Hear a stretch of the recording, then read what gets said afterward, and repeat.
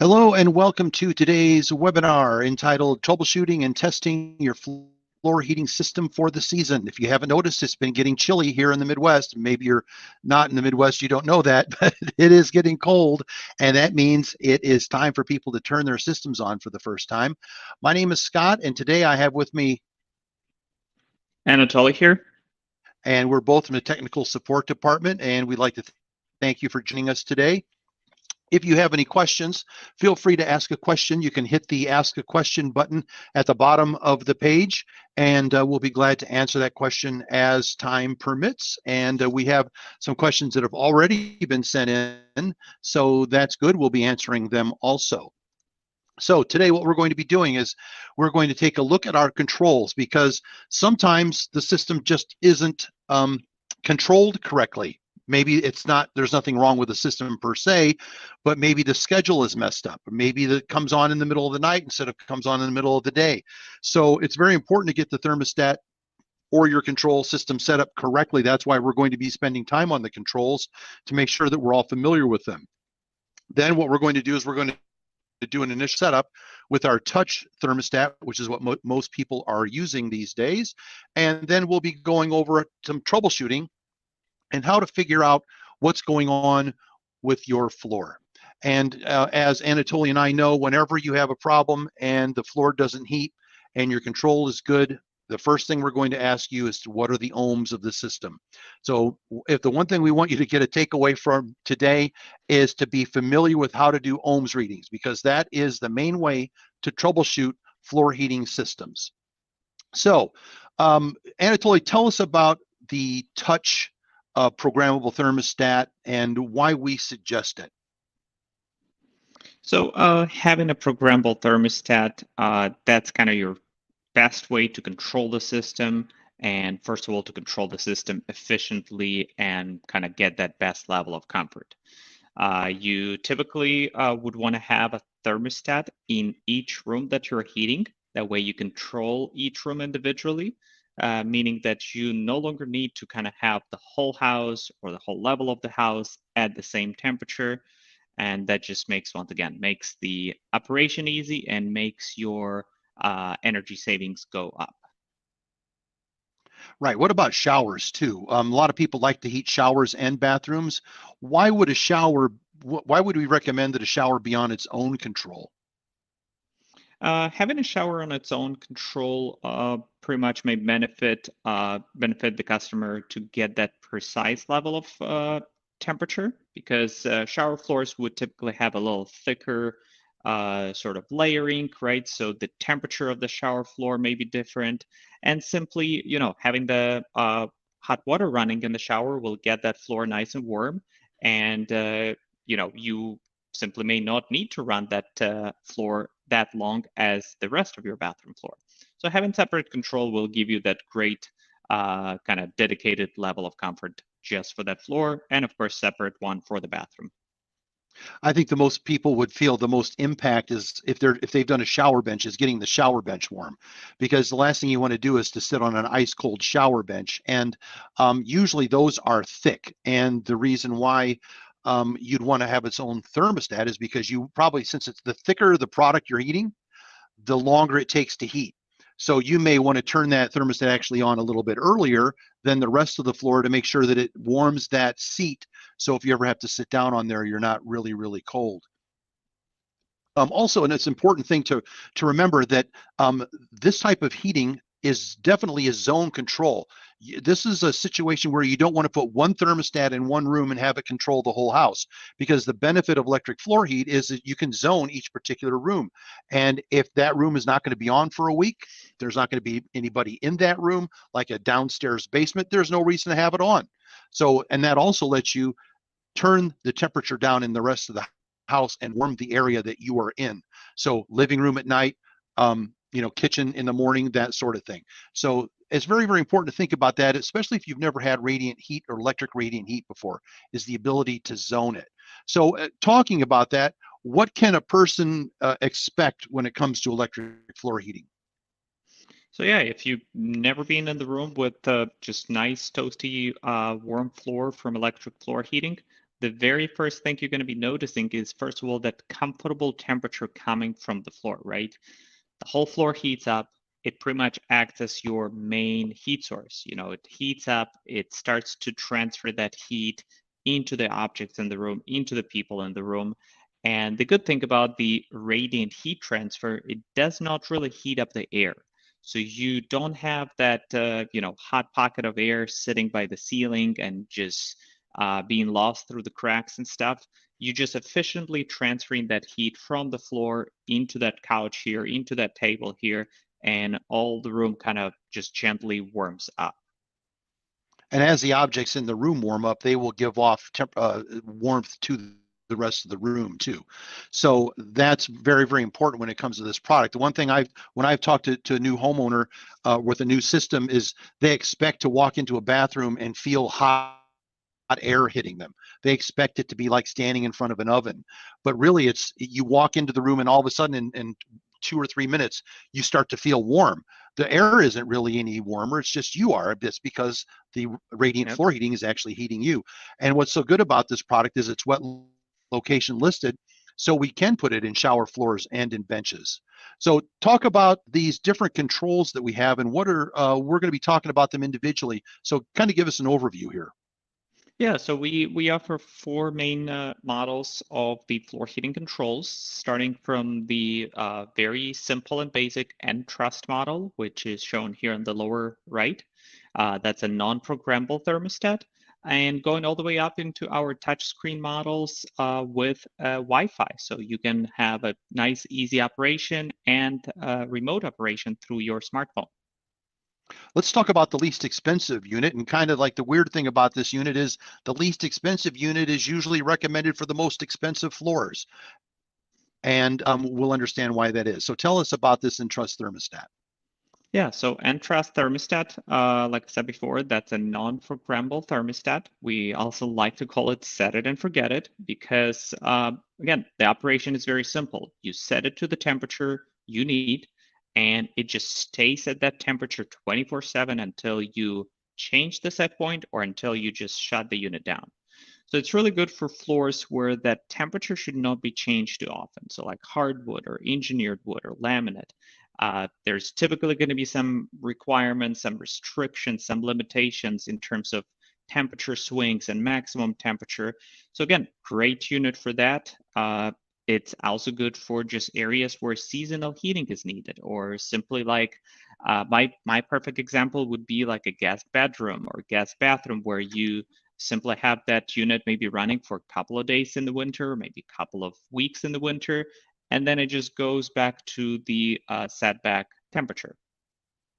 Right. So set it and forget it. Then, if you've ever bought, you think about heating hardwood floors or heating carpet, some of them don't allow setback temperatures, which is what a programmable thermostat allows you to set it for comfort temperature when you're there and to have it go to a lower temperature when you're not there, sometimes 10 or 15 degrees different. But the thing is, some flooring manufacturers say you can only change the temperature 1 or 2 or 3 degrees per day. So that's where this unit is going to come in handy. That way it never changes. You can set it and forget it, just like he said. So what about the enhanced thermostat? What is the main benefit of this unit? So enhanced thermostat in general, that's already your kind of next level up. That's a programmable thermostat. Gives you kind of your typical programmable schedule throughout the week, so you can get those economy and comfort temperature set up, just like Scott mentioned a moment ago. But a kind of good feature in this unit that it can be set to work as a regulator, meaning that you no longer relying on the temperature, you just relying on simply a percentage of heating from a 1 to 100%. And the reason it's good is because there are lots of installations in the field where an older style kind of dial type regulator is installed. And in case that regulator fails, you don't have a sensor to connect to one of those temperature sensing units. So that particular model, the enhanced thermostat, going to be a great and kind of really the best replacement for it. Right. So the regulator is the key function for this one. And what we also need to make sure is everybody's aware is that the GFCI protection that's required by the National Electric Code for electric heated floors is supplied by the thermostat. So every single one of these thermostats supplies the GFCI required for your floor. And also, that's why you never want to install a GFCI circuit breaker, because you don't want a GFCI circuit breaker along with a GFCI protected thermostat. So that's what's called nuisance tripping. And I don't remember if we have a slide about nuisance tripping, but we might as well talk about it just real quick. Nuisance tripping is when the thermostat thinks that there's something wrong with the floor, but there isn't. Usually it's something that has to do with the electric that's feeding the thermostat. And sometimes that's caused by another GFCI on the same circuit, also caused by another thermostat on the same circuit, or somebody put the notorious one is putting an exhaust fan on the same circuit as the GFCI protected thermostat. That will give you nuisance trips all the time. That's really telling you there's nothing wrong with the floor. There's really nothing wrong with the thermostat. It's just the power it's getting isn't up to snuff. So kind of went off topic there a little bit, but it's something that we need to talk about because it's a lot of the calls we get in the wintertime. So talk to us about this unit. So Inspire Touch thermostat, that's our best seller. That's the short thing I can definitely say about it. It's the unit that people love, right? It has just one large display. It's a touch screen display, so operation on that unit is extremely easy, and it's just just intuitive. I mean, it has a menu button. You go into the menu. Every single button has a name. You know where you are. You know how to make your changes, you know how to save your changes, you know how to just cancel and exit from the menu. I would say 99% of the time, you don't even need like an instruction on how to set it because it's just as easy as using your smartphone. So again, really great unit, really simple in everyday operation or just that original setup of the unit. Can this unit be turned on or off? That's a question we get every single day. How do I turn this unit off? I don't see an on-off button. How do they do that? Yeah, great question. And we don't clearly see maybe that button right on that particular image, but on the lower right corner, you can see we have that, that rectangle there pointing into the lower right side of the frame of the unit. That's where the button is. That's a GFCI reset button. When you press it just momentarily, it eventually just resets your GFCI. But when you press and hold that button for about 5 seconds, that actually shuts your unit completely down. Same exact process will turn the unit back on if you press and hold it. Yeah, this time of year, we get questions from people that asked us the same question in the spring. How do I turn this off in the spring? And then they forget. What did I do again? I can't remember. I'm going to call you guys again, and that's why we're here. And simply press and hold that right side button down. So thanks for bringing for talking us through that one. Let's talk about the next unit and the Wi-Fi thermostat. This looks very, very similar to the other one. Yeah, very similar unit. It looks the same. It even has a very similar screen. It will just have few additional indications on it, but really, yeah, it's all the same screen. It's all the same unit with that simplicity of operation. But of course, in addition to everything we just shared about that previous model, you now have that Wi-Fi connectivity, so you can connect that unit to your home Wi-Fi, then set up your account and pretty much get that remote control setup. And of course, since I was mentioning there's those additional indications on the screen, you do have the weather indication, which is great to get your quick weather forecast visible, and it has a wireless indicator, so you know if your unit is connected, and in general, it's your Wi-Fi unit. Right. And the question we get all the time is, what is that big number in the center, that temperature that shows up in the center? What is that temperature? Is that my floor temperature? Yeah, I like to say, tell me what's your smaller number there on the upper left corner and a big number in the center. So yeah, your smaller number on the upper left, that's your current room or floor temperature, depending what your settings are. And the larger number is your target temperature or your set point temperature. All right, so let's compare and contrast these units to each other and from each other. Yeah, great comparison chart. Of course, you can see your Inspire Touch Wi-Fi would kind of get all of these check marks, all of these features you typically would want for your top of the line floor heating thermostat, then Inspire Touch will of course lose that remote control through the phone. And then Enhanced model will not have the touch screen. It will not have that control via phone. And of course, Entrust, like we spoke before, that's a non-programmable unit. So you're just really just getting that basic, simple operation that you sometimes need on lots of applications. The main takeaway on this product is if you have an older thermostat and you are replacing it with one of these new thermostats, the one that you can get, or the two that you can get, they're going to fulfill about 99.9% of the jobs and the thermostats that have historically been made. You have to worry about floor sensor compatibility. And floor sensor compatibility means that if this is not set correctly, your thermostat's not going to read the temperature correctly. So that's where you're going to 99% of the stuff that we've sold over the 25 or what years we've been in business have mostly been 10K or 10, it should be 10K ohms there. Then some, just a minute share, were 12K, which means 12,000 ohms.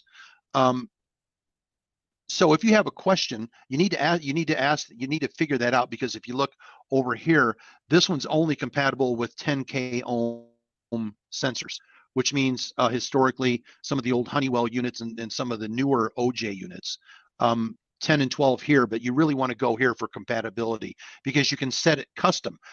Just the other day, I had somebody who had a 100K ohm sensor, and the only way to get them a new thermostat would be one of these two. So it's very important. We're going to ask you, if you didn't buy it from us, where you bought it from and what type of sensors installed, so we can make sure we get you the right thermostat.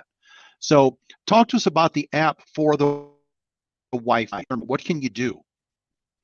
Pretty much the app really reflects the same approach, the same interaction as your main screen of the thermostat. So you can easily change your settings, you can change your schedule, you can just review the status, GFCI status of your thermostat.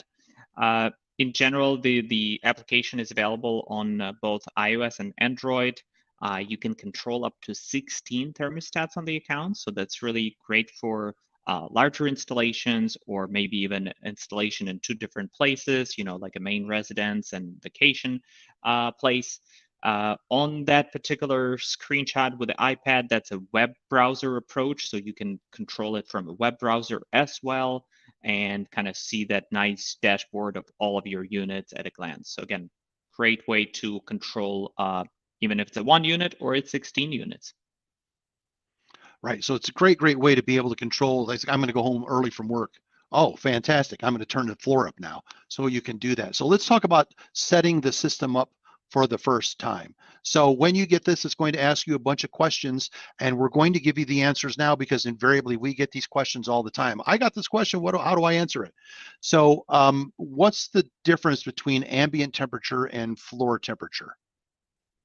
Yeah, so the thermostat can be set kind of in those two main, I would almost want to call it theory of operation, right?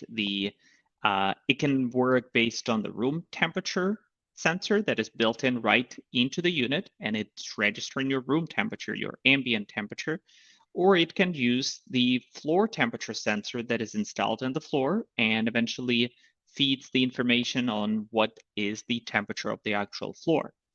So here's a couple of really good examples on this operation. So if the thermostat is set to ambient, the floor won't heat if the room air temperature is above the set point. That's just simply going to result in cold floors. If room temperature controller is required, of course, you would want to set it to ambient. But then on the other end, if the warm floors are desired, no matter the air temperature in the room, let's just say you want to maintain a good 82-degree temperature for the whole evening long or in all the morning times, you would want to set it to floor. That's when, once again, the system going to be using that input from a floor temperature sensor. It will know what the temperature of the floor is and maintain that precisely. So the thing is, we hear from people who set it for ambient in the summertime, their floors are cold when they take a shower, because the shower the room has gotten awfully warm just by being the summer for one thing and taking a shower at the second. So it's exceeded the set point for the ambient temperature. So the floor stays cold. Well, we know that probably 85% of our business has been to sell to people who want warm bathroom floors. That's what the lion's share of our customers are looking for. So if you want to make sure that you have warm floors in your space, the best thing to do is to set the product for floor, because that's the temperature that you want to adjust and control. Now we have a question here. We have a few questions. And we have a sensor, a floor sensor here. And I'm going to read this question, Anatoly. And I know I've received this same question 100 times, and I'm sure you have too. And I'm pretty sure that you're going to have the answer right off the bat. This is a test. So the temperature under, this is from Rick. Rick says the temperature under a small rug in our bathroom floor is very warm, very toasty. But the rest of the floor is only warm and not to the same degree. What is happening? Why doesn't the floor exposed to the air feel as warm? And I've got a couple ideas, because it's probably two things that have a lot to do with it. Yeah. But what would you say to Rick when he's got really warm space under a rug and the rest of the floor doesn't feel as warm? Yeah, very good question. And it's good that we actually get that question from Rick. That's a really great example. So for me personally, kind of two lights lit up here. First of all, one thing is definitely any floor, any heated floor that has, a section that is covered by a rug or covered by clothing, covered by a basket, will simply trap heat, right? So that heat doesn't escape anywhere, that heat just being trapped there and warms up the floor more, warms up everything what's on top of it more. So if you lift it up, yes, it's definitely going to be very warm, very toasty. The question why not the rest of the floor is warm, even if you may be setting that to a warmer temperature, could be another sort of coincidence if that floor sensor we're talking about is installed right in the same spot where that rug is. What happens then is that floor sensor reads that high temperature. So theoretically, that floor sensor can read that it's 90 degrees, but if you're setting your floor to be nice and, again, 82, 85 degrees going to be nice and warm, but if you're setting that to 85, which is below that level that the sensor is already reading, that would simply mean that floor may even never kick on, right? So it could be a combination of those two things. Yeah, if you set the temperature for 88 and the thermostat is under the rug, that area is going to get 88 where the rest of the floor may only be 80. And the system is going to be tricked. It's going to go, oh, the floor sensor says it's 88. I'm going to turn off now. Meanwhile, the rest of the floor is cold. That's also another reason why you wouldn't want to install a sensor in your floor in an area that gets hit by sunlight. Because what happens is sunlight in the afternoon or the morning or whatever it is comes in and hits that spot where the thermostat sensor is. That particular spot feels 85 degrees. So the rest of the floor controller turns off. The rest of the floor is ice cold.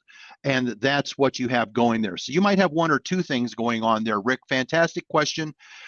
You're trapping heat. And we always try to say stay away from foam-backed rugs because foam has a lot of air in it and air is an insulator. So you'll want to either move that rug somewhere else, eliminate it, or get a rug that doesn't have a pre-attached foam back to it. Those are the secrets. So what I would do is I would just try getting rid of that, Matt. We get questions all the time, but I want to put this in my dining room, but I want to cover the entire floor with a rug. And then we have to ask, well, why would you do that? Because you just paid to get your floors warm and the rug's going to trap all the heat. So that's kind of what's going on there, Rick. And hopefully you have a couple of things to try. That's your homework assignment for tonight. So thank you so much for asking that question. Oh, and I just hit the wrong button. Okay. Fantastic. I was scared there for a second. It's never happened to me before. So let's talk about setting the thermostat up correctly, because historically we've had a lot of questions about this and it can affect the way your floor works. That's why we're talking about it in troubleshooting, because there might not be something wrong with your floor. It could be that the thermostat's set incorrectly. So get us started out here. What's the first step? Yeah, so the great thing about those touchscreen and touchscreen Wi-Fi models is that the very first time you start that unit up, it could be homeowners doing that, could be an electrician doing that for the very first time. The unit will actually guide you through a list of simple questions to pretty much get those essential things set up. You know, get your language set up, get your to do a system test, get your flooring type put in.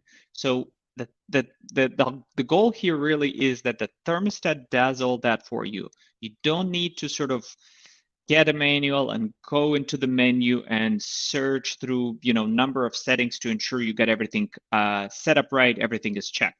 Once again, thermostat does that for you. It takes pretty much less than a minute, and then it's just going to give you a message that would say something like, your system is ready to heat the floor. So that's just how simple and great it all is. So here we can see where we've done, we have the three parts of the system being tested. The thermostat passes, the air, room, floor sensor passes, but the floor sensor says fail. What can cause that?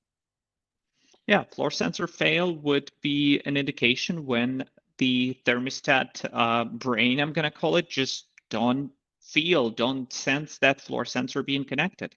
Could be a number of reasons. Could be simply that maybe these wires are just connected to the incorrect terminals. It could be that the sensor may be just not connected at all, or it could be that maybe that sensor got damaged. So one of those things will definitely trigger that floor sensor fail indication, which is, again, good thing to see that ahead of time and see that there is a problem to start kind of troubleshooting that. There's also one other big failure here, and that is people forgot to install the floor sensor. So if they forget to install the floor sensor, we're going to be talking about that a little bit later. So we're going to continue on, and let's talk about how to test the GFCI. This elicits a bunch of phone calls because people don't really understand what we're doing here. So kind of explain that to us.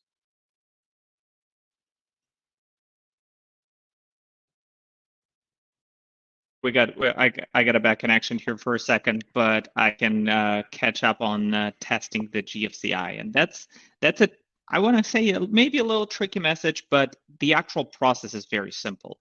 You get to that point, the screen gonna tell you press the button on the top, and that's actually a tripping button, like a test trip button. So when you're pressing that button, the unit is being tripped by itself because you're pressing a button. It will give you a standard message that would say pretty much, you know, your GFI tripped, reset your system. If it doesn't help, contact the electrician. But once again, there's nothing to worry about here because you actually doing the trip yourself. It's not like your system tripped because something happened. You did the trip yourself. All you need to do is hit the side button that we talked about earlier. It will reset it. And again, as long as it resets, it will just go back to normal to the rest of that setup wizard. And that's why we'll ask you, if you ever come in with this question, we'll ask, when did it come up? Did it come up when you were setting the unit up? Did it come up when you were testing the button by pushing it at the top? Or did you just show up one day and it was showing you that message? If you push the button or if you're doing the setup, that's normal. You're supposed to get that message. So I think this one's pretty self-explanatory. It lets you choose between Fahrenheit and Celsius. And what about the distributor ID? We get questions about this all the time.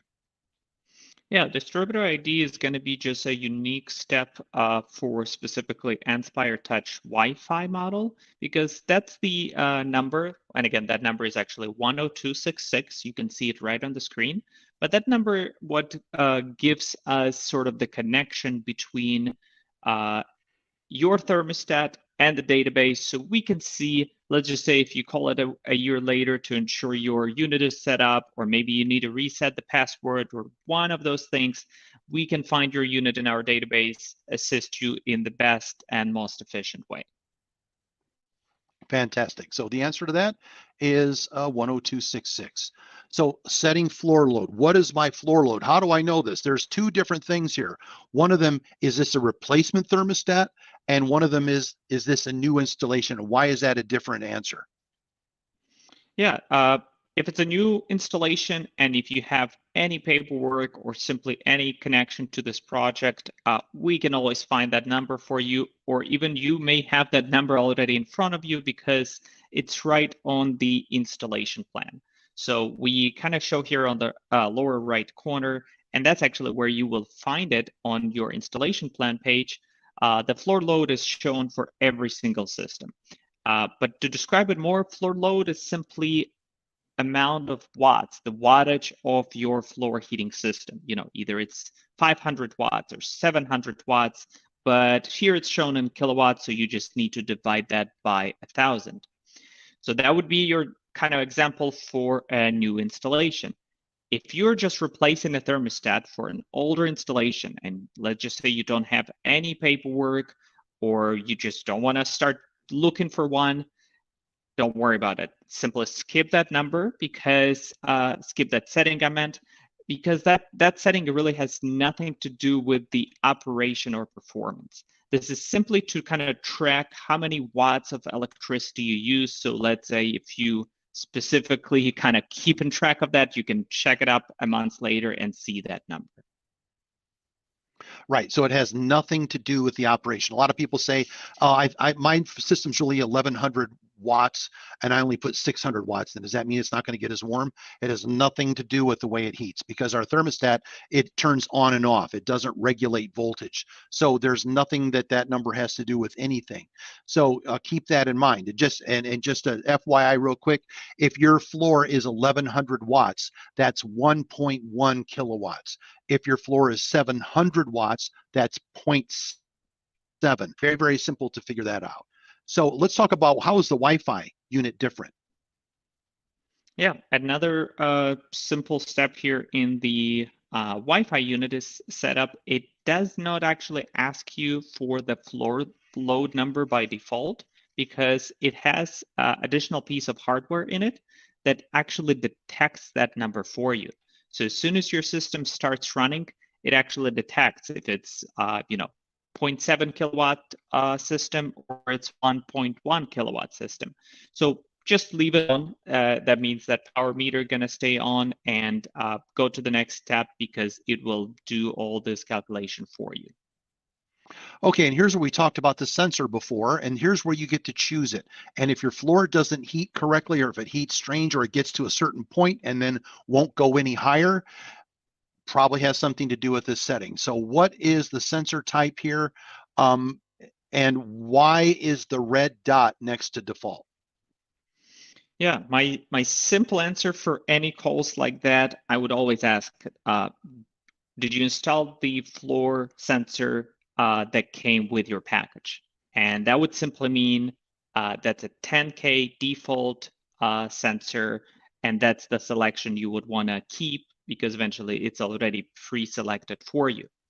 The only other time, like Scott mentioned earlier in the slides today, the only time you may need to select 12 or custom if you know that there's a different type of sensor was installed for that existing system that maybe was installed 10 years ago, and you have that specific sensor information, or maybe you recall, or you have eventually that older style thermostat by you, so we can work with you over the phone and kind of estimate what sensor that might be. So the question comes, what do I set it at? Leave it where it's set. Leave it at default. 99.9% of the time, that's going to be the answer you are going to be looking for. So what about the this temperature limit? This is, once again, your temperature won't get to it past a certain point. You set it for 87, it only gets to 82. Why is that? That's always going to be because of this particular setting. That's a floor protection setting. And again, I really perfectly, to be honest, I love that we have a thermostat that has that setting, because that's what's going to protect your floor if it's all set right, and if your flooring has a specific floor protection limitation. So if you do have a laminate and your laminate's floor protection limit is 82 degrees, yes, leave it at laminate. If you have some other type of flooring, maybe like a vinyl flooring or carpet that may have a different temperature limit, but eventually there is still one, go to custom, set your specific custom floor protection level, and that way you maintaining your requirements that the flooring manufacturer gives you. But in many cases, probably 80-90% of the floor heating will have a tile floor on top of it. That's where you really want to make sure you don't skip that setting or don't have your installer skip that setting, because as you can see on the screen, default selection is laminate. So if you just quickly kind of going through the setup wizard, make sure you don't skip that one, because just like Scott mentioned a moment ago, if you have a tile floor, you set it to 87 degrees, but it just stays at 82 or barely under 82, that is very likely because that setting was skipped. So yeah, check that out. You can always access that setting back in the menu even after the installation and adjust it. Yeah, we also get a question because they're in here and they will set for tile max 104, and it's because tile doesn't really have a limit. And so what that 104 is the maximum temperature that you can program. It does not mean that your individual floor is going to get up to 104. Some floors can't do that. Some floors over a very cold area with poor insulation and three exterior walls with a lot of overhead, like with a fireplace or with skylights, that sort of stuff, that floor literally can't get to 104. But 104 is the maximum that you can program it for. So always when you're buying carpet, when you're buying laminate, when you're buying LVT, is check and see what the maximum temperature is, and then enter that on the system. And that way you will not void your warranty on your flooring. So let's talk about scheduling, because back in the old days, as soon as October 15th hit, we would get hundreds and hundreds of phone calls from people saying, how do I program my thermostat? And in the 5 years or so that we've been selling this unit, very rarely do we get any calls about programming, because it's just so much simpler than the old up, down, choose, okay, up, down, okay, running through menus, that sort of stuff. This is so much easier. You can literally change this by just taking your finger and pressing the time. And that will open up, like if you press that like 6 a.m. at number one, if you press the 6 a.m. part, it opens the window. And what does that let you do? Oh, I mean, it's just that scheduling, like you said, it's so great and simple on this unit. I like how you pointed out about going up and down and getting all these things done. The worst part there, and it's just my memory, is you go through the whole setup, you click the wrong button, and then you need to start over again. That's the thing that you don't want to do. And again, you don't need to do that on those touchscreen units, because once again, as soon as you go into your scheduling menu, which we're showing right here, all you need to do is you only need to tap and adjust the time and the temperature on the time slot you really need to make that change. You don't need to kind of go through the whole schedule. You don't need to go through all of those temperatures. You simply tap at the time slot you need, like maybe that 6 a.m. Time is too early for you. You tap it, you change it to 7 a.m., you change your temperature maybe to 85 degrees, hit a check mark, save it, and within, again, another 5 seconds of your time, you can click that copy button and copy that to the rest of the days of the week. Typically, if you're just quick with the touchscreen technology, you're probably going to get that schedule done within a minute or a couple of extra seconds. So just so much easier to program. And just keep a note that these numbers, the color didn't really transfer very well on our presentation, but like 1 and 2 are red, 3 and 4 are grayed out, which means they're not active. You see an X next to them, and then then 5 and 6 are green. Or I'm sorry, the dots are red, but you have the green check mark, and then you can work through each day. So it's very, very simple, like night and day. Considering that. So yeah. Hopefully we learned a little bit something about the importance of getting the thermostat set up correctly. That's why we spent the time on this. And because a lot of the times we get phone calls, there's nothing wrong with the system. It's just that it's simply set wrong, or the temperature limit is too low. And they had a tile floor, but they set it for laminate. They wanted floor temperature, but they set ambient. If you set your room to ambient, it's going to act really weird, because your floor may feel warm when it's supposed to, it may not. Once again, the most important thing to do is schedule it and set it for floor temperature, because that's going to give you the most reliable operation. So let's talk about testing before winter and what's going on with this slide. So testing before winter really gives you that simple peace of mind, knowing that your system is up and running, it's ready to maintain temperature, the date, time, schedule, all these basic things are set right. So your simplest way to start your testing would be just get your unit up and running, dial the temperature to some higher number or to a particular set point that you usually use during the winter. Give it an hour or two, let that floor gently warm up. If it's all nice and warm, simply speaking, that's all you need to do. You can always hit your ground fault test button just to ensure your ground fault is functioning properly. It will once again give you that message that your ground fault detected. Again, ignore it because you are the one who just hit that. So it's not like it just happened on its own. Just hit your side button, it will reset it, and you're good to go. So once again, the ground fault error, we have a question here from Brenda, and she says, if my control says ground fault error, should I be turning it off and getting an electrician to look at it? The simple answer to that is just try resetting the thermostat, because you may have a nuisance trip. So what you can do there is you can press the button on the side real short and see if it clears it. If it doesn't, you can press and hold the button down for 5 seconds. That'll turn the unit off. You can go to the breaker. You can turn the circuit breaker off for about 30 seconds, just like resetting a router.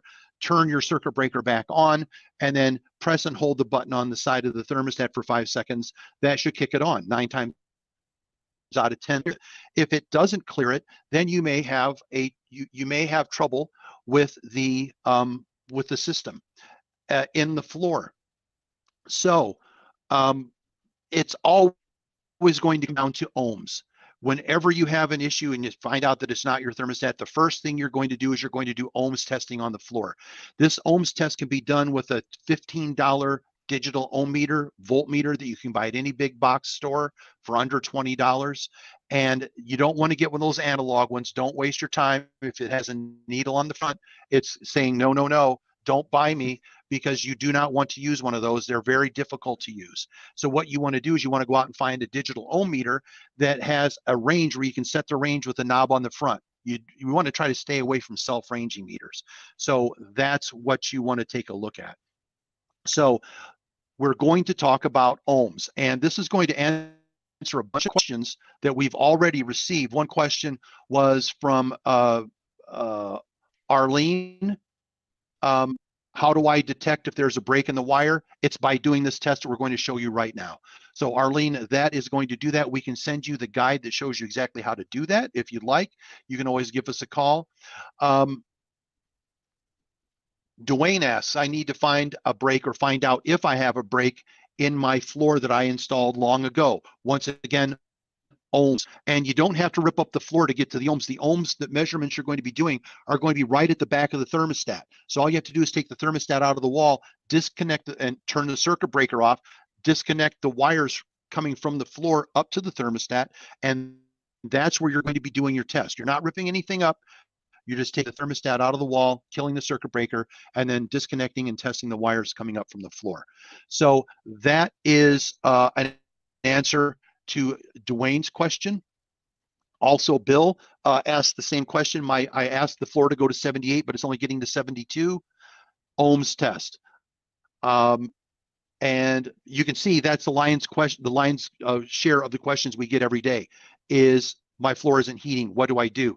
Test for ohms. So let's go ahead and talk about that. And let's see if there are any more questions. There's a couple questions on tap here. We're going to get to them, but when we're going to talk about them when we get to the, I did it again, when we get to the section that we answer those. So it's about the testing. There's two kinds of wires that we've sold historically: twin conductor and single conductor. Twin conductor goes back about 10 years, maybe 9 or 10 or 11 years. This is what, if you have a system that's less than 10 years old, this is what you have. So talk to us about this. Yeah, twin conductor system is, it's easy to recognize. You generally would have, especially if it's just one mat, you will have just one wire, kind of like as shown here, that will have two conductor inside, typically black on one side, yellow or red on the other side, and the ground sheathing that just kind of surrounds that. It will usually be hooked up to your house ground. As soon as you see that type of combination of the wire, you know it's a twin conductor system, and you simply would need to do 3 tests. You would test between those 2 conductors. That's going to be your test or step number 1. Then you will test between 1 conductor and a ground and the second conductor and a ground. So that's going to be your test number 2 and test number 3. These are the 3 main numbers that we need to get started. And again, then as soon as you call us with those numbers, that's going to give us just like 90% of information to continue your troubleshooting. Yeah, and we'll ask people for their ohms readings, and they'll get back to us and they'll give us the reading across the black to yellow or the black to red, and then they'll stop. Well, that's only, as we can see, that's only a third of the information we need, because testing from black to ground and testing from yellow or red to ground is going to tell us, that's very important, that's going to tell us if we have a short.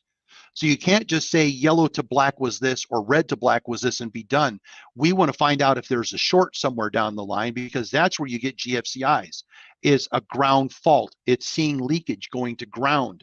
And that sometimes is a nuisance, but sometimes it's real. And the only way to find out a ground problem is to go from red to ground, yellow to ground, or black to ground. So let's take a look. Memorize this cable, memorize what it looks like right now, because now we're going to move on to the next kind. And you can see there's a fundamental difference here between these wires. What's the difference? So now we're talking about a single conductor. Your main difference is that for one single mat, you're now going to have 2 wires. And that's eventually why we call it single conductor, because there's only one conductor in each wire. So it's almost like start and the end, right? You have 2 separate wires. The testing process will be very similar in a way, because you're still really testing the same combination, the same information that you're trying to get. You're going to test between the 2 conductors first, or I should say between 2 inner conductors. Then you're going to test between the 2 outer ground sheathings here. So you can see that kind of your test number 2, that's going to be your ground to ground test. And then you're going to do 2 more tests where you will take one wire and test it between the inner conductor and the outer sheathing, and do identical thing on your second wire, test between inner conductor and the outer sheathing. So in this particular test with this type of system, you're going to have 4 results, 4 numbers that we will need from you to once again get that full scope, to get that full piece of information. Yeah, in the old days, the mats, especially because we only sold mats back then for floor heating, was the 13-foot cable that went to the beginning of the mat. Then there was a 26-foot cable designed to get from where that mat ended on the other side of the room, and to run it back along the wall and to come up to the thermostat. And that's where those 2 separate wires are, one from the front and one from the rear. So that's what we're going to be looking for. It's never just one reading, it's multiple readings, and we can send you that guide to show you how to do that. If you have problems with your floor heat, if you have GFI, if you're any of those things, ohms test is going to tell you a lot, and that's the first thing we're going to ask you anyway when you call us. So you might as well have that, because you go, I watch those guys, and oh, that's right, I'm going to need ohms readings. So even if you went to our website at WarmlyYours.com and clicked in the word ohm in the search, that's OHM, in the search at the top of the screen, it'll give you the forms that you need to fill out to fix those or to find those. So how do you test? And once again, this is testing the environment system. This is our system that goes under laminate, but it holds true for temp zone also. It also holds true for snow melting, because all of our leads are pretty much uniform now. Back in the day, they were hodgepodge, but now they're all pretty much the same. They're going to follow the same color coding, and they're going to look at the same, because they're a single conductor system. So testing the environment system, let's talk about it real quick. Yeah, so all of these products Scott just mentioned, these are all going to be twin conductor system approach. You're going to have 2 conductors, 1 ground. You're going to do 3 tests. So once again, very identical process to what we just watched in the 2 slides earlier. Once again, twin conductor testing, core to core, core to ground, second core to ground, and these are the 3 numbers that we need from you. Yeah, so it's very important. And you can tell this is from the old days of when I was a hand model. You can see that I'm pointing to something there on the meter, and what I'm pointing to is the 200 range. Remember, we talked about the range setting on your digital ohm meter. Ideally, you want to have the 200 range so you can set the knob to 200 ohms, and you also want to have a knob that you can set to 20K ohms. 20K means 20,000, because what would the 20,000 reading be for? Why would we need that? That would be a good setting to test the floor sensors. So as soon as you hear K, and we talk about K ohms when we were talking about those sensors, remember 10K ohm, 12K ohm. So that's going to be that perfect setting on your meter to read the resistance in thousands and thousands of ohms. Right. So the one thing about, we talked about self-ranging meters. Self-ranging meters, their Achilles heel is they will usually find the 200 range stuff, but when you hook it up to your floor sensor, it'll say, I've got 0, I have OL or 1, I have infinity. And, Anatoly can tell you, we get that response all the time. And that's simply because the self-ranging meter hasn't found the 20K range. It doesn't know where to look. So if you do have one of those and you're stuck with a self-ranging meter, try pressing the range button while you're holding the wires on there. So get a friend, hit range, range, range until it finds the right range manually. That's why we say get one of these inexpensive meters. You can set it to 200 or set it to 20K. When we have some other questions, we break out the big tools. And what does this tool do? So that's a mega ohm tester. There's like probably a good 2 or 3 more names for it. The insulation tester going to be another name, a more kind of nickname going to be a megger.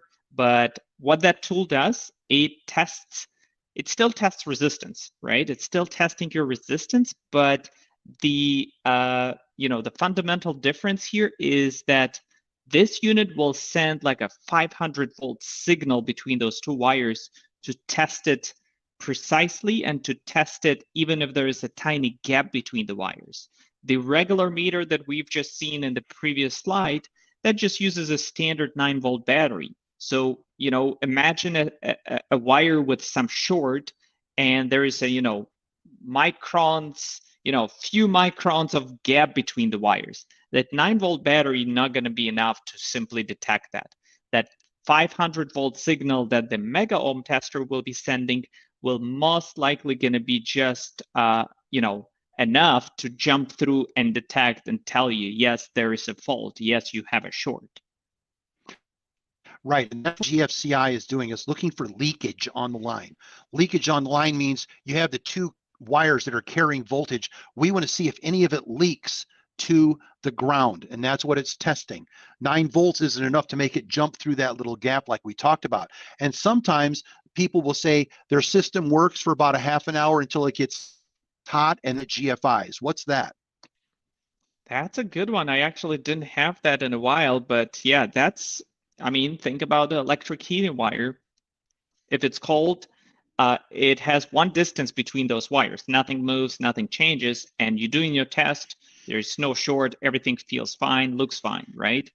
As soon as you start turning on that system, that wire heats up and it just starts to expand. And eventually one string of that wire at a certain temperature touches the core wire. Eventually the core and ground short appears and it trips. So again, with the temperature, things are changing, and that's where, once again, that mega ohm testing can be very handy to kind of confirm or deny that particular issue. So, Asia, or I apologize if you're watching, if I mispronounced your name, I'm sorry, but this person has a great question.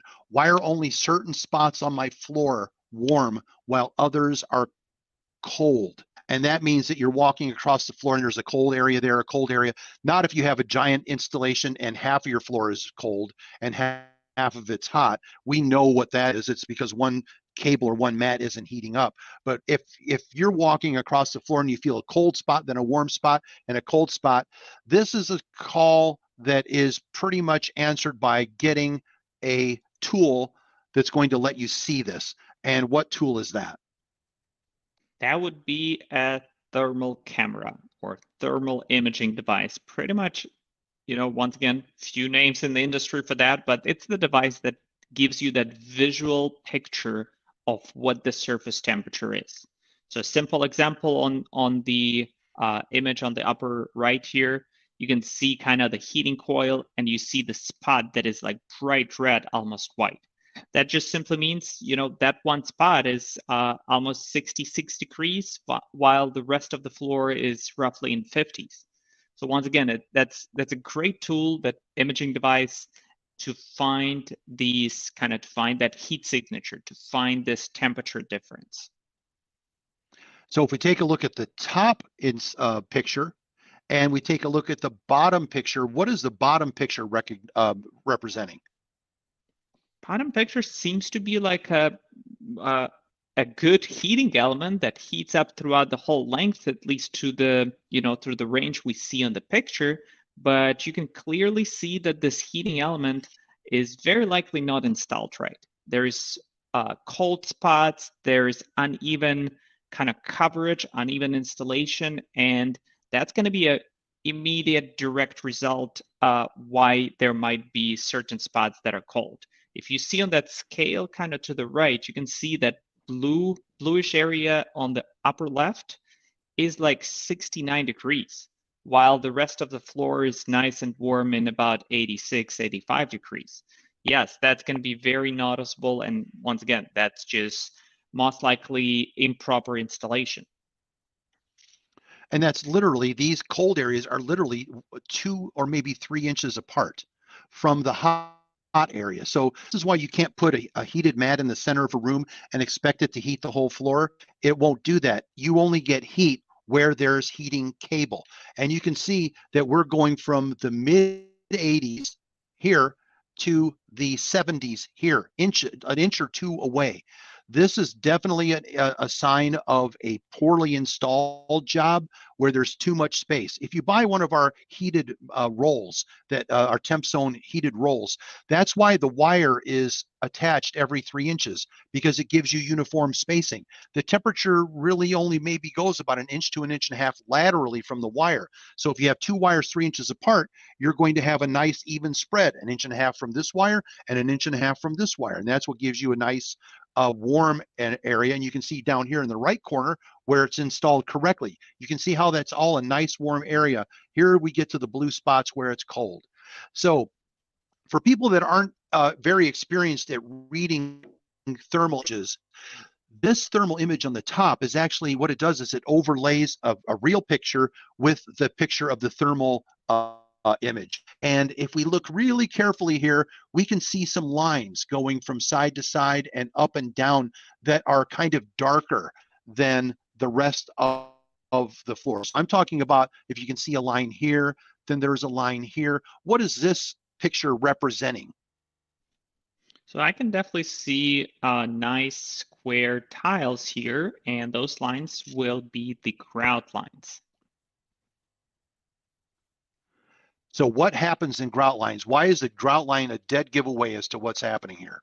So yeah, on this picture, just to kind of jump in a little bit ahead, on this picture, we are kind of like in the middle of the troubleshooting, and there is a hot spot detected. As just like we discussed before, you can see that bright red, almost white signature. That's your hot spot. That was that was shown to us as a result of using the troubleshooting tools. But that spot is shown right on the grout line, meaning that there was damage down to that cable, and it's 9 times out of 10 that damage was done when cleaning the grout, and that sharp tool knife was just slicing that cable. That's what most likely happened here. So there's a difference between, installation damage and the incorrect installation. We've got one of each here.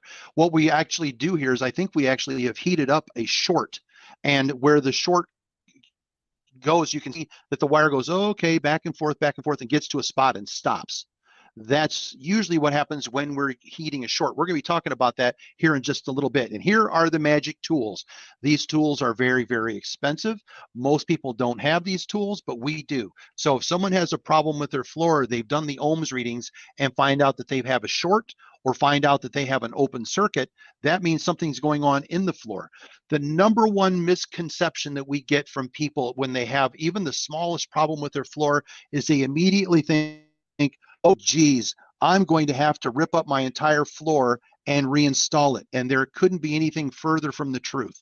You do not need to rip up your floor if you run into a problem. That's what these tools are for. These tools will let you find that specific problem.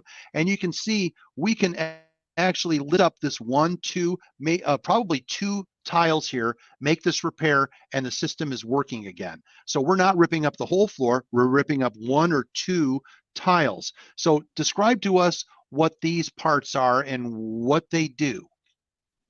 Yeah. So digital multimeter, I'm going to start with the easiest one because we already covered that. That's your number one tool to get things started, to understand. If you're dealing with a break, that's really step number one. And then understand if you're dealing with like a complete break, like an open circuit, or maybe it's a short circuit when you have that resistance between a core wire and a ground wire. So if you do have a short circuit, your simplest method to approach that would be to heat up that short circuit with a variac transformer. The variac transformer just has a dial on top, and you can simply send a low voltage electricity into that short circuit and achieve the exactly effect we were showing on that thermal image a moment ago. You're simply going to heat up the short. You're going to easily see that with the thermal camera and hopefully be done with that type of a problem within an hour or two.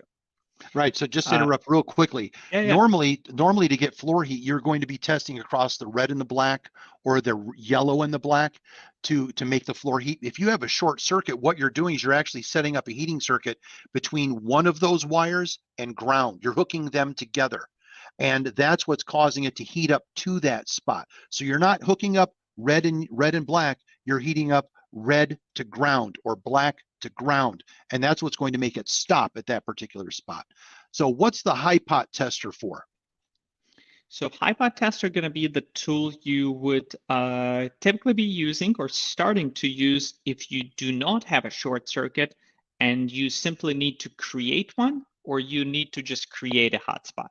And the high pot tester is a tool that sends up to 2,500 volts of electricity. So first of all, that's not the tool that an average homeowner want to get and just start troubleshooting the floor. You want to have a licensed electrician working with that, and simply by supplying these short bursts of electricity, like 2 seconds on, 2 seconds off, you can get that gap, that break, or that fault arcing. And every time it arcs, it generates heat. So again, maybe 5, 10, 15 minutes of that arcing will give you that heat signature again, or it may just create a short and then you switch to a variac transformer. Perfect. So let's take a look at the old way of troubleshooting, which kind of doesn't really do a lot for us these days, except to tell us if the problem's at the beginning of the cable or at the end, because that's about all it's worth these days if you don't have an installation plan. If you have an installation plan, we can use it. However, the other tools that we showed can find and show you the exact spot. This tool will only give you an approximation of where it is. So if you put this, and if you use this tool that says, testing this wire, we have instructions that show you how to do this. I'm going to test this wire. It says the problem is 16 feet away. I know the problem is right around the thermostat somewhere. If it tells me the fault is 270 feet away, that tells me it's on the other side of the room. And that's where I'm going to take my thermal camera and look. I'm going to take my camera and look in that area. This isn't really going to help me locate the spot. It's not a toner.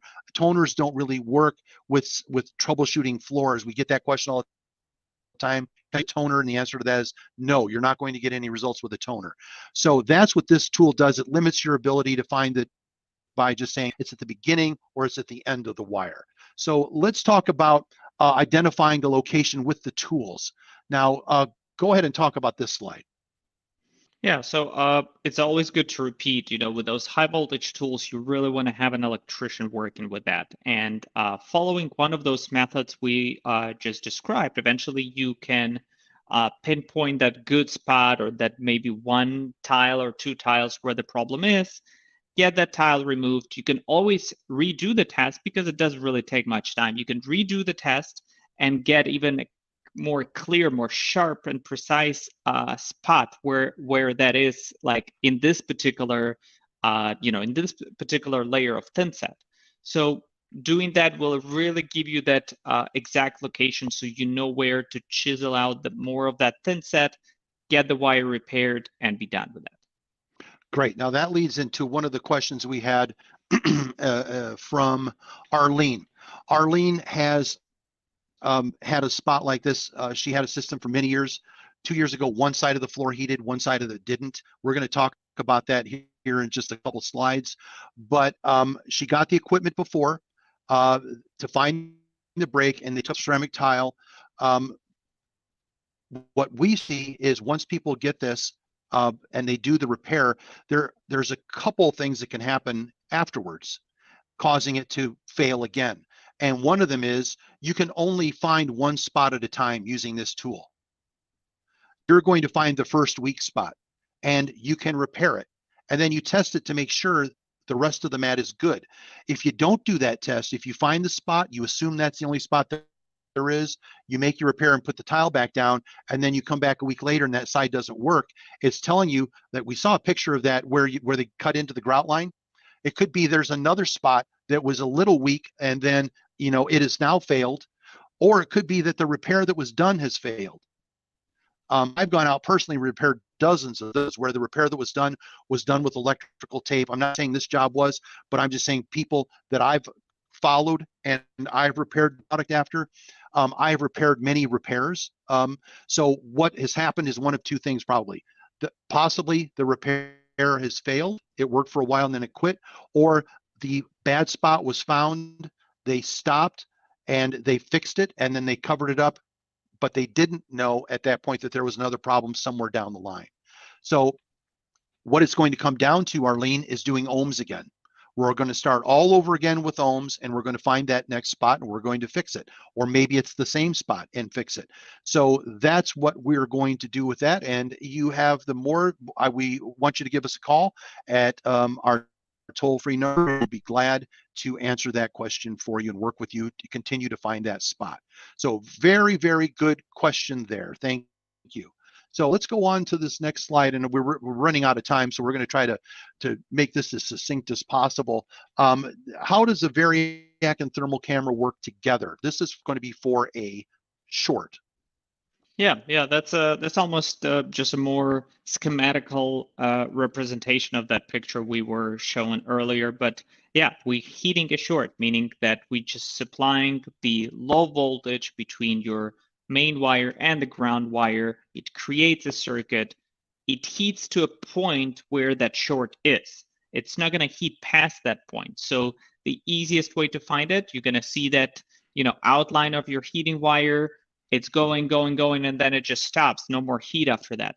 The point where it stops is the point you want to mark it with a piece of tape, because that's where the short is.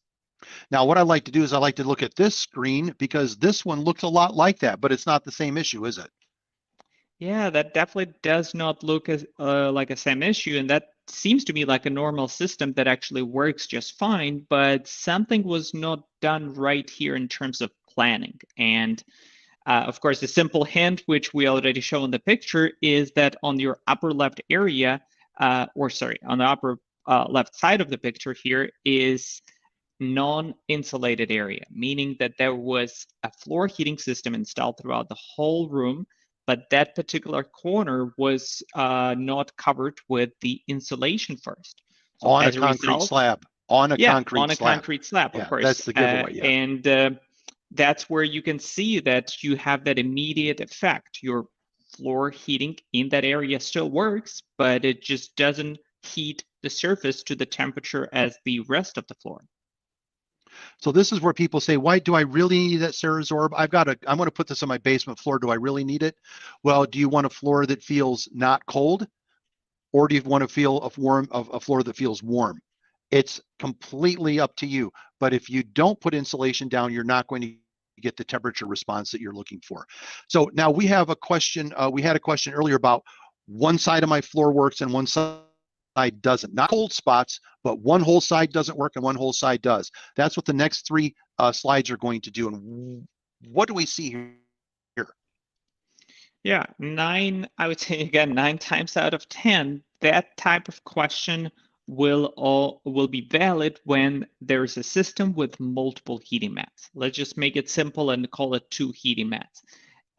If it's 2 heating mats, you still can have a very high chance. Your thermostat is working, everything is right there. Your mat number 1 is working because we know a part of your system works, but the other half or the other side of the floor is not working because it's covered by another mat, and that mat may just have a problem.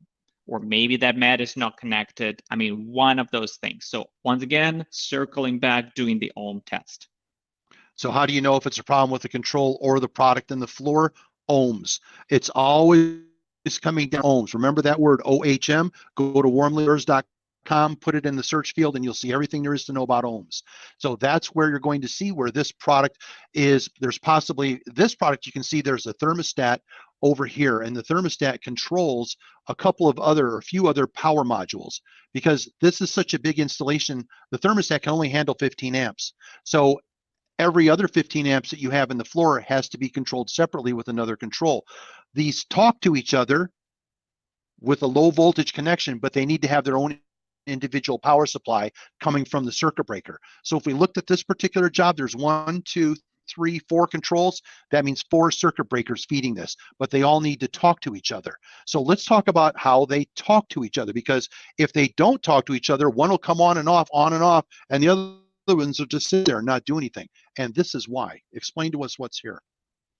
Yeah, so on this diagram, we can see that all the way to the left, that's the thermostat unit. That's your main control. That's what you're going to be using to do all of your interaction and setup and everything.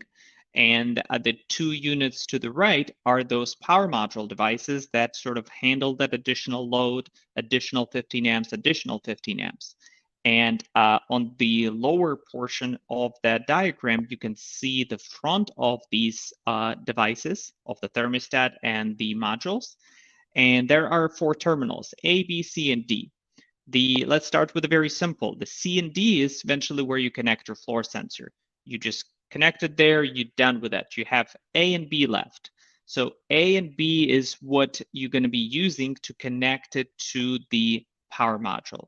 And the important part here, don't just grab 2 wires, connected A and B to C and D on the next unit. You want to follow the polarity. You want to connect the wire from terminal A to terminal C and wire from terminal B to terminal D, like delta.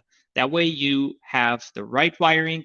And now if you do that, the same approach from first module, which is in the middle here, to the second module, which is on the right, you're now going to have the whole system working together as just one large system. So as soon as you come home, you dial your temperature up, the whole system comes on.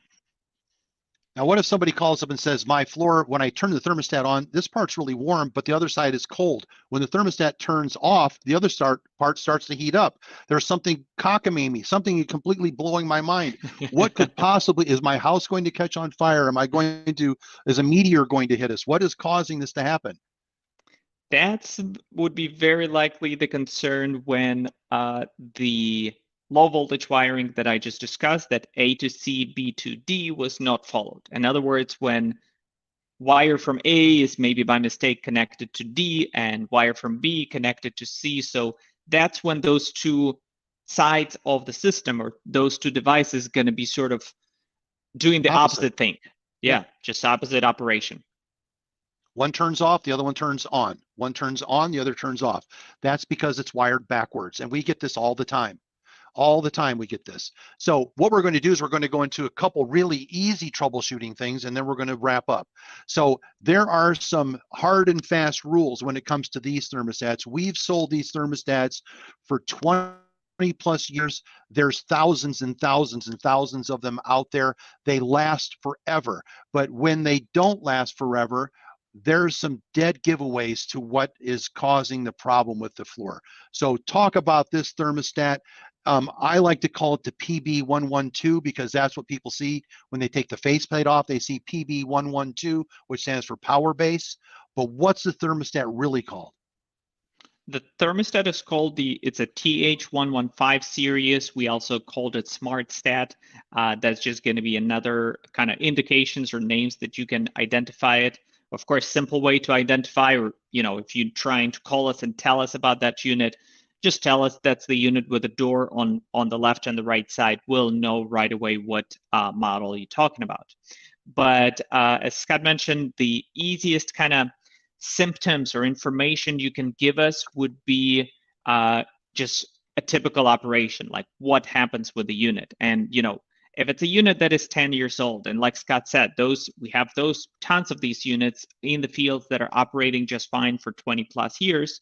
But if you call us and tell us, I have this number 14.2, then 15.1, then everything flashes up and the same thing cycles over and over, we just historically knows that's a historical symptom that we know that the unit just needs to be replaced, that just something went wrong with electronics, or it's, again, there's no exact explanation for it. It's but booting up. It's booting up over and over and over. It's just rebooting over and over. And we just know this unit needs to be replaced. There's nothing you can fix. There's nothing you can reset with that.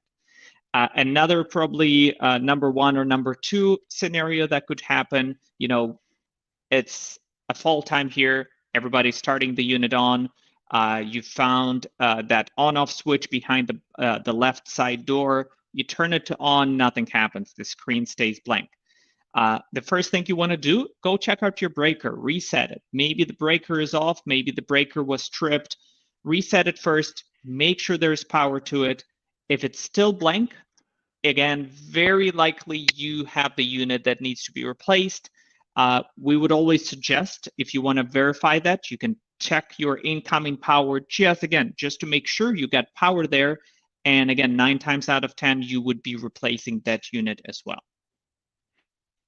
Right, and we don't sell just the bases. We don't sell just the faceplates. You have to buy them together. We don't sell them separately. And we suggest, we have newer units we talked about before. You can see that this is pretty, it's old technology, difficult to program.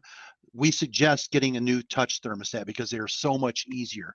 So let's talk about the people that usually call us up that are the most forlorn. And these are the people that have a thermostat that doesn't pass the floor sensor test at the beginning. And these are the people that forgot to take the thermostat out of the thermostat box and reach behind it and take out the floor sensor. These are the people that they go to put the thermostat in and find out that the thermostat's there, and so is this black coil. What is this black coil, and why is my floor not heating? Why is it giving me an error? They have forgotten to install the floor sensors. What can they do? So yeah, if the sensor is not installed, once again, that's not the end of the world. You don't need to rip up the floor. You don't need to abandon your system. You still can operate it. And there are a few kind of stages on how you can approach to that.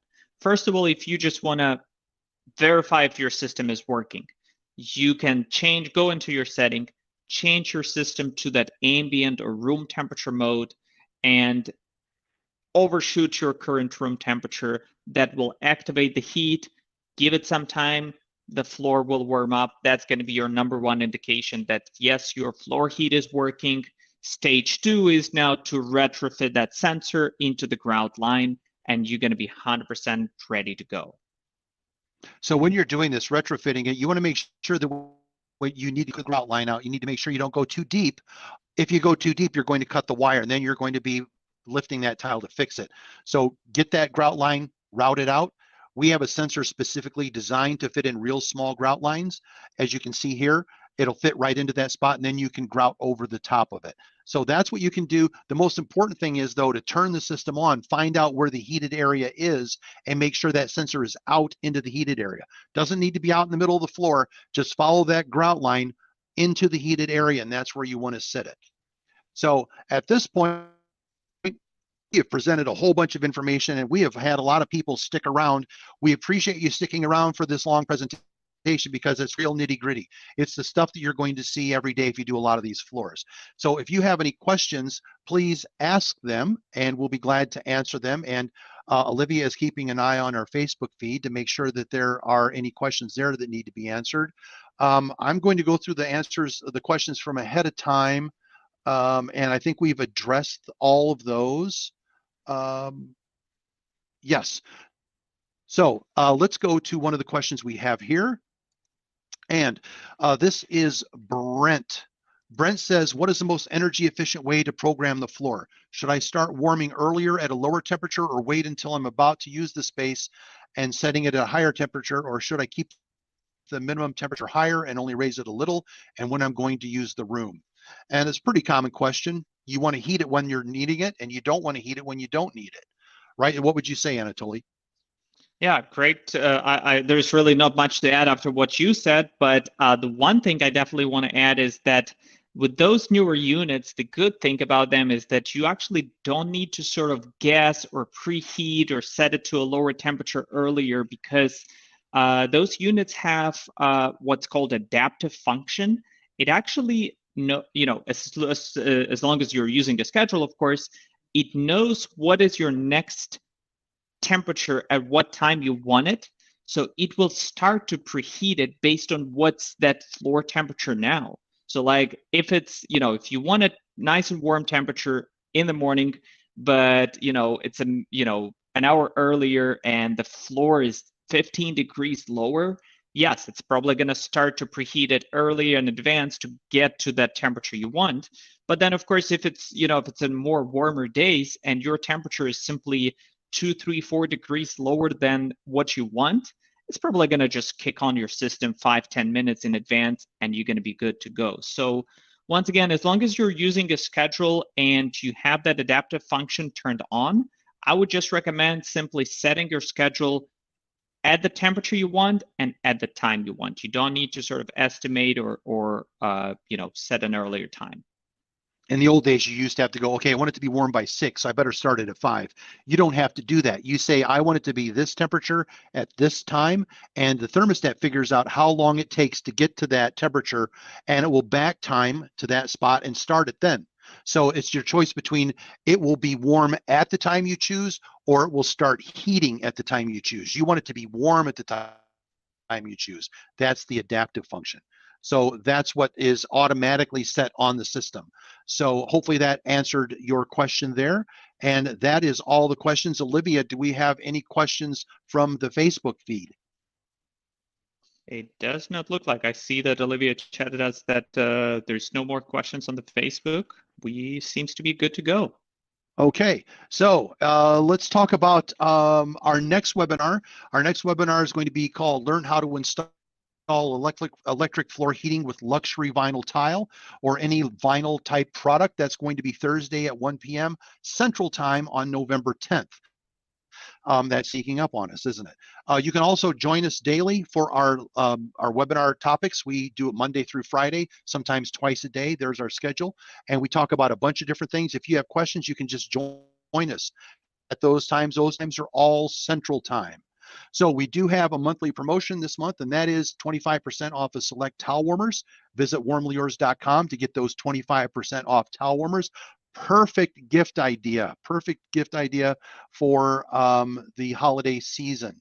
Also, we love to talk. In case you haven't noticed it, we love to talk. We love to talk about radiant heat. That's part of our problem. We love this stuff. We love to be warm. We love to talk. It's a match made in heaven. But we would love to talk about what you're interested in. So please let us know what you're interested by filling out your questionnaire when you get it from us. And we would love to talk about things that interest you, not just things that we go, maybe we should talk about that this month. Tell us what you'd like to talk about, and we'll be glad to talk about it. So you can contact us anytime. Our phone number is 800-875-5285. You can email us at the email addresses there, and you can also check us out. We're on just about any social platform that you can think of. I'm still working on the MySpace page, so I'll let you know when that's done. And you can also check us out at WarmlyYours.com. So we really appreciate you coming to visit us today, and thanks for sticking around and watching most of our presentation. So we'd like to say our goodbyes now. So I want to say until next time, stay warm. And be radiant, guys. Have a great day. Take care. Thank you. Bye-bye.